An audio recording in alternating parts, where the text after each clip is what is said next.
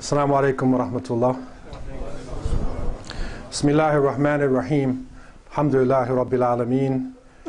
Wa ashhadu an la ilaha illallah waliyas salihin. Wa ashhadu anna Muhammadan abduhu wa rasuluh khatam al-anbiya'i wa mursaleen. Allahumma salli wa sallam ala abdika wa rasulika Muhammad wa ala alihi wa ashabihi wa man da'a bi da'watihi wa istanna bi sunnati ila yawmiddin wa sallam tasliman kathira. Amma ba'd. All praises are due to Allah, Lord of the worlds, and surely Allah is the friend and protector of the righteous. And I bear witness that Allah is one and has no partners, and that Muhammad, the son of Abdullah, is his servant and his last messenger. And may Allah always and constantly send peace and blessings to Muhammad, to his family, to his companions, to all those who call to his way and establish his sunnah to the day of judgment. As to what follows, I begin with the greeting words of the righteous. Assalamu alaikum wa rahmatullahi wa barakatuh. I begin by cautioning myself and you to have taqwa, that we should have the consciousness of Allah, al-khawf wal-raja. We should fear Allah and hope in the mercy of Allah. And I pray that Allah would bless you and me and this ummah in this very critical time that we are going through today. At this time of the year, especially on this occasion, those who follow the solar calendar are thinking about time. They think about what happened in the future, and they think about what happened in the past, and they project toward the future. For the Muslims, we are also at the beginning of a new Islamic year. And so time is of concern to many of the people now, and they express it in their words. They make intentions. They look toward the future. And it has always been the way of the Muslims to seek refuge in the words of Allah Azza wa Jal. That especially at critical moments and at this point in our ummah's history, where we are feeling under extreme pressure, we are feeling that we are being misunderstood, and a sense of frustration with so much wealth in the ummah, with so many young people, with intellectuals, with books at our hands.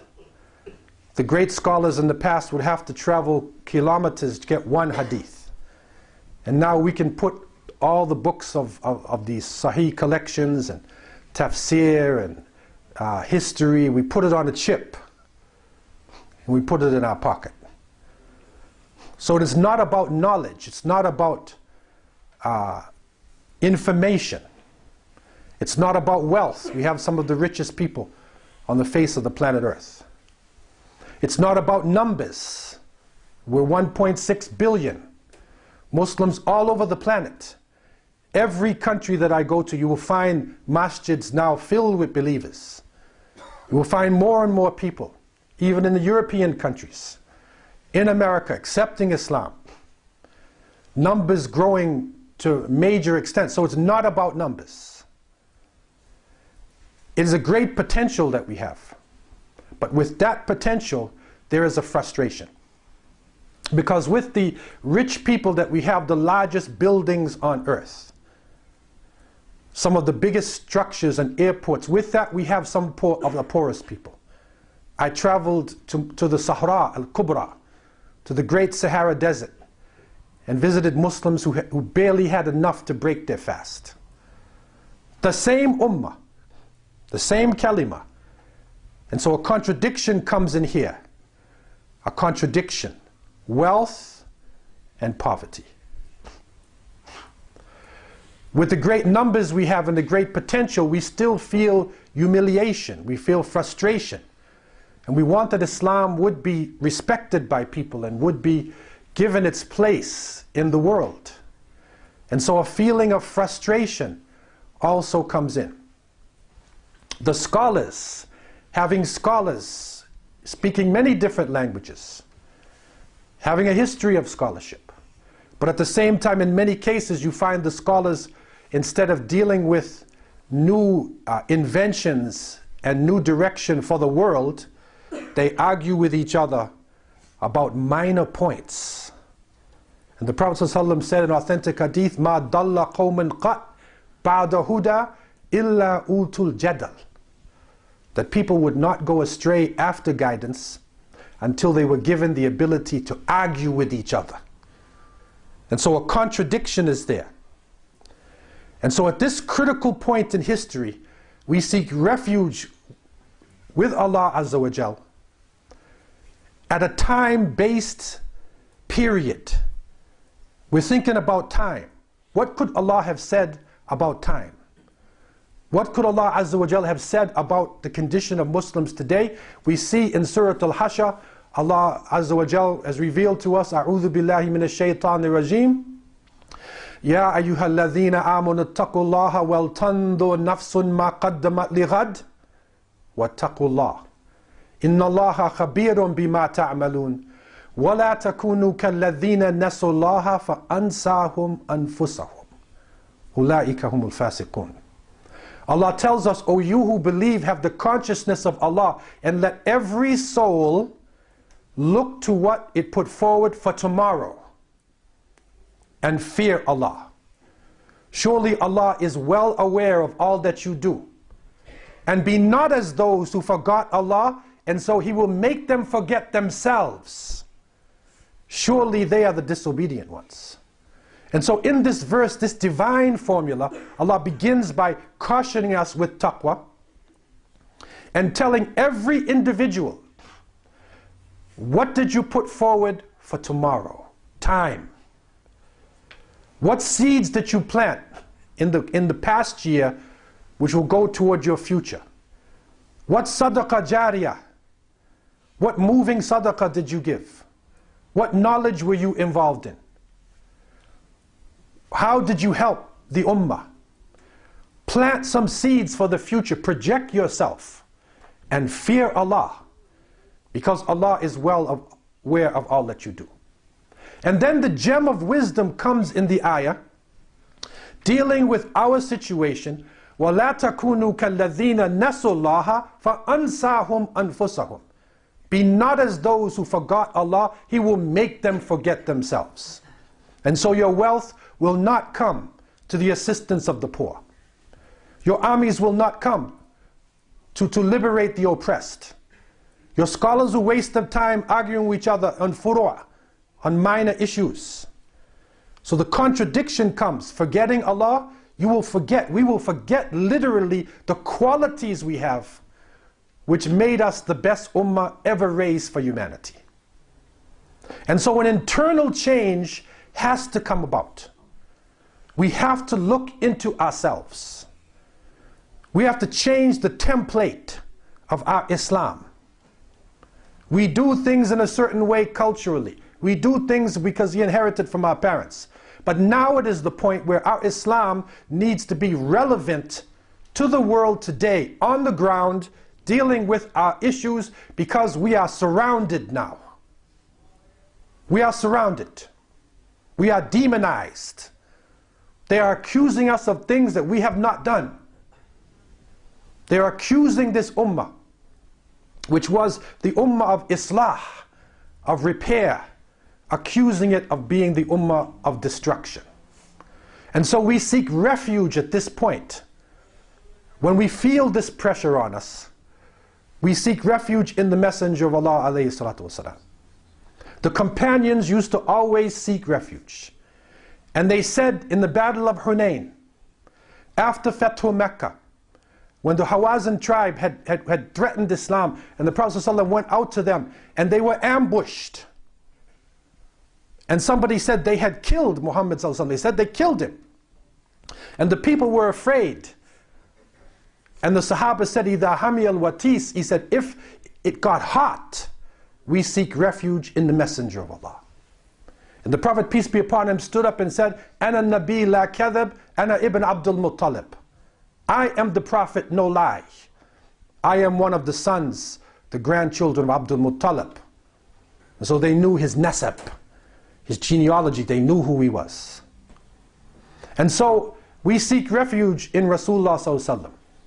The time of pressure, the time of difficulty. It is reported in the first years, the early years in Mecca, they were torturing believers. If you just said the kalima and they found out about it, they would torture you to death.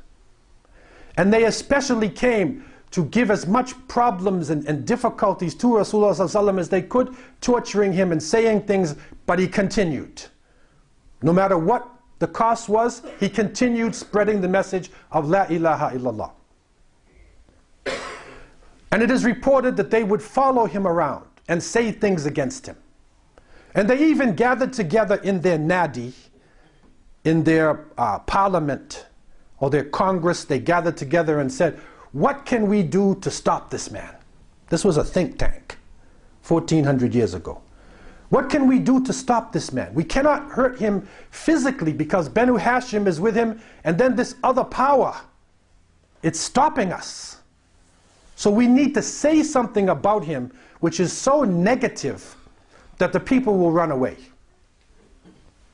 And so they went to Al-Walid ibn al-Mughira. And they said, what can we say about him? Can we call him Kahin? Let's call him a wizard. But the Arabs at that time lived in Jahiliyyah, but they loved truthfulness. So Al-Walid said, no, he's not a Kahin. He does not have their formulas and their disguise. He's not a Kahin. So he said, okay, let's say he is Majnoon. Let's say he's crazy. But Walid said, no, he's not Majnoon, because the Majnoon people have certain gurgling spasms, and he's calm. He's calm. He's not Majnoon. They said, let's say he's Sha'ir. Let's say he's a poet. And Al-Walid said, no, we know our poetry. This is not poetry. It's sweet, but it's not our poetry. They said, no, maybe we should say he is Sahir. Let's say he's a magician. But Al-Walid said, no, because he doesn't do nafathati fil uqad. He's not blowing in knots and anything, so we cannot say he is a magician. So now they got frustrated. What should we call him? We have to make a choice. Like today, is he a terrorist? Is he fundamentalist? Islamists. New words they come up with every other month. What should we call him? Finally they agreed, let us call him Sahir. Because his message breaks up families. Parents, children break up, husband and wife. So they agreed upon Sahir and they began to spread the message. And amongst those people who were doing this propaganda, as we would call it today, the worst, one of the worst, was Al-As ibn Wa'il as-Sahmi. This man used to follow the Prophet ﷺ around, and he would say terrible things. And one of the worst things he would say after the Prophet was speaking to the tribes that would come into Mecca, he would say, leave this man alone. He is abtar. He's useless. And an abtar in Arab society is a man who does not have sons. He has no male descendants. And so there is nobody to carry his genealogy. There is nobody to sing his songs and to carry his name, to defend his tribe. So he's useless in a paternal desert society. And this must have hurt Rasulullah sallallahu alaihi wasallam. He was a man. It's a terrible thing to say. Just like today when they say terrible things about us, that our religion is killing innocent people and that we believe in this destruction. This hurts us because we know that this is the religion from above 7 heavens. It is the religion of Ibrahim, of Musa, of Isa, of all of the mighty messengers of Allah, peace and blessings be upon him. And so it must have hurt him, and it is reported that one evening he smiled, and then he revealed to his wife that the angel Jibril had come to him and revealed to him a mighty chapter. A'udhu billahi minash shaitanir rajim. Bismillahir rahmanir rahim. Inna a'tainaka al-kawthar fasalli li rabbika wanhar. Inna shaniyaka huwal abtar. Allah revealed, Inna a'tainaka al-kawthar. Verily, we have given you al-kawthar. We have given you a beautiful stream, a river in Jannah. Its water its liquid is whiter than the whitest milk, sweeter than the sweetest honey, colder than ice. If you drink it once, you'll never be thirsty again.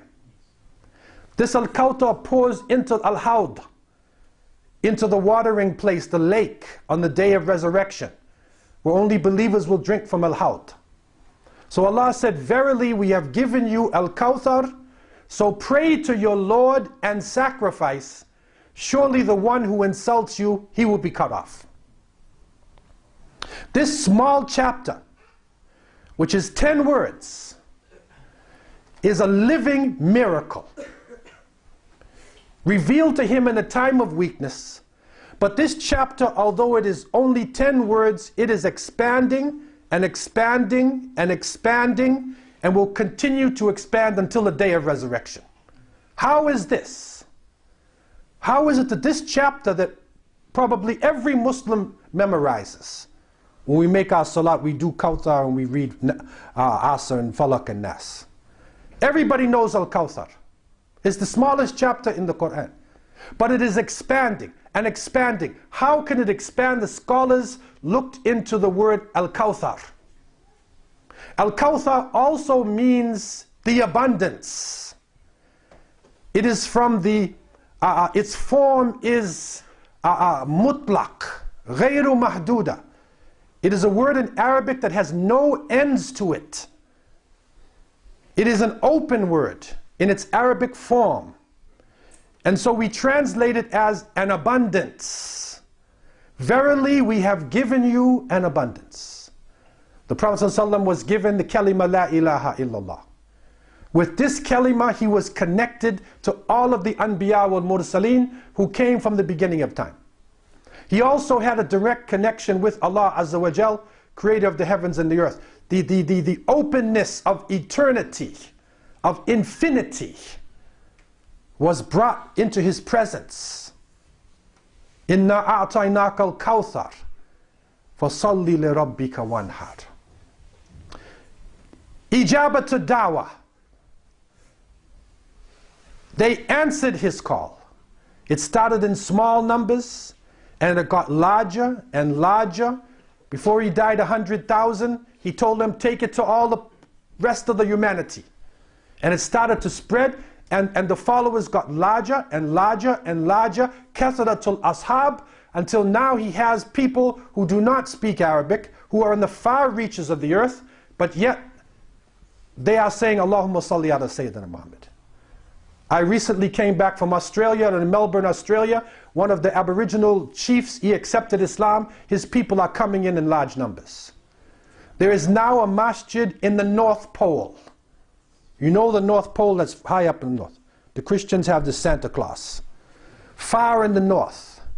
There is a masjid in the North Pole now. In Canada.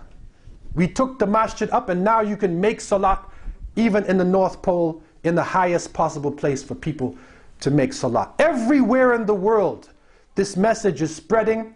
People who have never heard of him, they have never seen him, they don't speak his language, but yet they are accepting this religion. Inna a'tainaka al-kawthar, fasalli li rabbika wanhar. Verily, we have given you al-kawthar. We have given you an abundance. So pray to your Lord and sacrifice. His name, Muhammad, was not being used by the Arabs. Recently they did a study of names on earth, and they found that Muhammad is the most popular name on earth. No other person, Moshe or Musa, how many have that? Jesus, how many Christians call themselves Jesus? Julius Caesar, Alexander. Which one do you want to be? You will not see their name repeated. The Muslims say, instead of Salih, they say Muhammad Salih. Instead of Abdul Karim, they say Muhammad Abdul Karim. One of my friends from the Sudan, his name was Muhammadain. That means two Muhammads. Another person, they look at his passport and it said Muhammad, Muhammad, Muhammad on one passport. Him, his father, and his grandfather. But how many people know Al-As ibn Wa'il as-Sahmi? Who knows him? Even amongst educated Arabic people, say to them, do you know Al-As? Only somebody who has studied Sirah in details will know him. Nobody knows his name. Only his son, Amr ibn al-As, radiallahu anh, or his grandson, Abdullah ibn Amr ibn al-As, radiallahu anhuma. That's the only way you would know his name. So his name is literally gone. Nobody calls themselves by that. But yet this man who he insulted, his name is the most widespread name on the face of the planet Earth. Inna a'tainaka al-kawthar, fasalli li rabbika wanha, inna shaniyaka huwa al-abtar. The one who insults you, he will be cut off. This is a miracle. And the abundance continues. The Prophet ﷺ sent his followers out, told them, seek knowledge from the cradle to the grave. They gathered the knowledge of the ancient ones, ancient Egyptians, Greeks, Romans, Chinese, India, Babylonia. They gathered the people together, even established a special place of knowledge in Baghdad.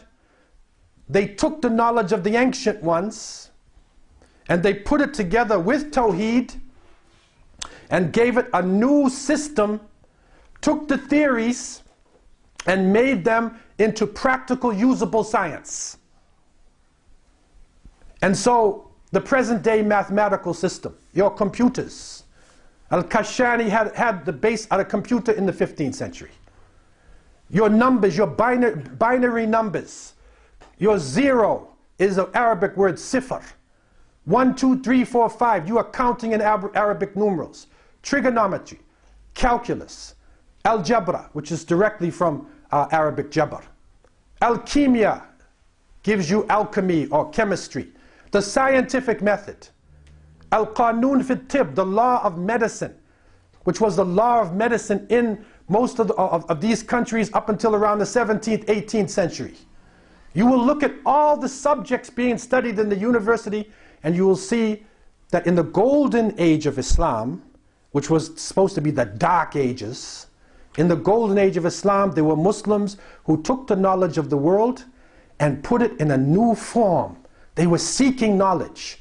Why did they do this? It came from this man. This man was alone.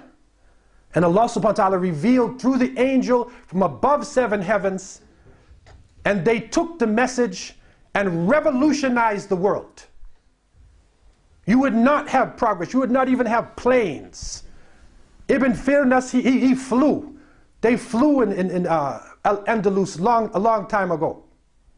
You would not have planes. You would not have your astrolabes. You would not know your directions properly. You would not have your scientific method if it was not for this man. And so his prophethood is an abundance. It's an abundance of knowledge, an abundance of blessings for humanity. Inna a'tainaka al-kawthar, fasalli li rabbika wanhar, inna shaniyaka huwa al-abtar. Verily, we have given you al-kawthar, so pray to your Lord and sacrifice. Surely the one who insults you, he will be cut off. And so we find ourselves in this condition. The Prophet ﷺ smiled. He took this chapter and he continued against the odds. He continued to give the message. He continued to stand up for La ilaha illallah Muhammad Rasulullah. And Allah gave him victory. With his patience, Allah gave him victory. He saw the people who were against him, who tortured him. He went to Ta'if. They stoned him. He forgave them. And he lived to see the people of Ta'if come into Islam in crowds. And so we are in a condition like this. And we seek refuge in Allah with the example of our blessed Prophet Muhammad Sallallahu Alaihi Wasallam. It is a difficult time. But we need to continue to go forward no matter what are the costs. Life is short. This world is a door to the next world. The life of this world is only short. The life of the next world is eternity. And the Prophet ﷺ said, Al-Kayyis man dana nafsa wa amila lima ba'd al-maut. Wal-ahmaq man atba'a nafsahu hawaha wa tamanna ala Allahi al-amani. He said, the intelligent person is the one who controls himself and works for what is after death. But the fool, the idiot, is the one who lets himself go and then hopes that Allah will forgive him in the end. And so this small time we spend in this dunya is an opening, it is a door that opens to eternal life. As Allah describes people in the next life, khalidina fiha abadan. They will live there forever. And so in this time when we have the opportunity, we should be positive. Positive message. Think of the greater picture. Don't get caught up on the negativities of today. Keep the greater picture. Make this religion easy within Sharia. The Prophet ﷺ used to say to his followers when he sent them out, Bashiru wa la tunafiru, yassiru wa la tu'assiru. He will tell them, he would tell them, give glad tidings. Don't drive people away. Make the religion easy. Don't make it difficult. Open it up to the world. May Allah subhanahu wa ta'ala give us this feeling to open up our religion to the rest of the world. May Allah subhanahu wa ta'ala give us the understanding that our scholars will lead the world in science and achievement. May Allah give us this feeling of Al-Fatiha, that we will give Tawheed to all of the people who are gone astray. And may Allah subhanahu wa ta'ala protect us, protect the children of the Ummah of Muhammad sallallahu alaihi wasallam. May Allah protect the women of the Ummah of Muhammad sallallahu alaihi wasallam. May Allah protect and strengthen the men of the Ummah of Muhammad sallallahu alaihi wasallam. May Allah unite our ranks, clean our hearts, and give us as our last words, kalima la ilaha illallah, Muhammadur Rasulullah sallallahu alaihi wasallam. Bismillahir Rahmanir Rahim.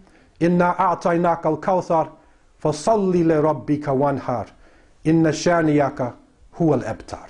أقول قولي هذا وأستغفر الله لي ولكم والسلام عليكم ورحمة الله وبركاته.